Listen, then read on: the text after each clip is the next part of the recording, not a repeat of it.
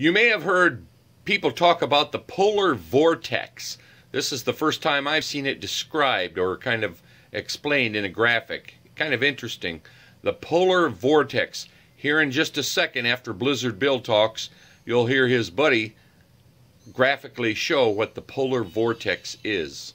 Here's our concern. If you're just tuning in and you look at this and go, okay, it looks like it's falling apart, it's not. Because in the upper atmosphere, there's a big column of wind that's wrapping around the storm, which is now moving into Canada.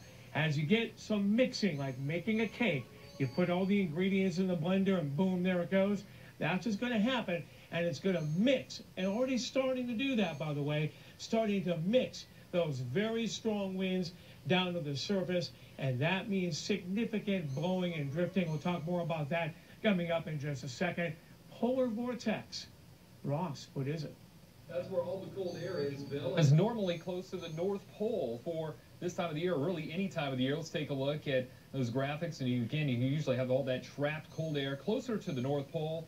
And every once in a while, when we get some of those cold Arctic outbreaks, it'll slide closer to the Hudson Bay. But this is very unusual. Coldest pocket of air we've had in 20 years. And that pocket of air has now shifted from the North Pole all the way to the northern part of the Great Lakes. And that's allowing all that cold air to stream this direction. Likewise, though, areas that are typically very cold, close to the Arctic Circle, well, they're not as cold at this point.